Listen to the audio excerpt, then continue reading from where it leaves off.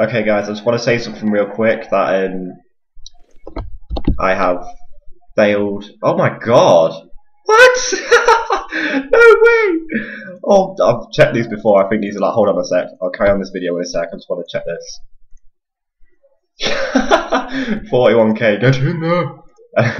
Anyway, I just wanted to say that I'll be making a special video in 1 to 2 weeks. I don't know if it'll be 1 to 2 weeks. I'm hoping it will be. I'm just like predicting. If it's not 1 to 2 weeks, then I'll still make a special video, but it'll be a lot easier if it's 1 to 2 weeks, because in 4 days I've surpassed 80 woodcutting from 1.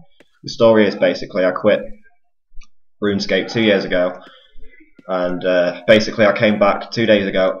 No, sorry, 4 days ago, and I've got 80 woodcutting from 1 and 58 fire whatever.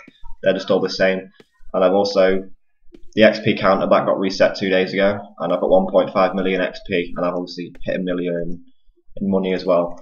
So I just want to say, if you want to watch the video, then you'll have to leave some feedback, because 1 to 80 in 4 days is crazy. That's 2 million XP in 4 days. I didn't even think I'd do that, to be honest. I was hoping just to get to 60, just to cut some views, and just to make some money. But obviously, I haven't played the new update yet, like the EOC or the new stuff. I found I like to cut IVs, and a friend said to me that you don't get anything from IVs, just XP, like no items to fill up your inventory. So I was like, oh okay, what level do you unlock the IVs? And he said, oh, level 68. I was like, okay, I'll just I'll cut IVs at 68 and see what it's like, and my Facebook's going off again.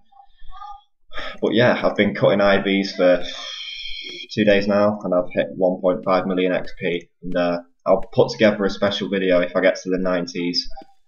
And I hope you enjoy it. So that was all I wanted to say, guys, and I'll see you in the next video.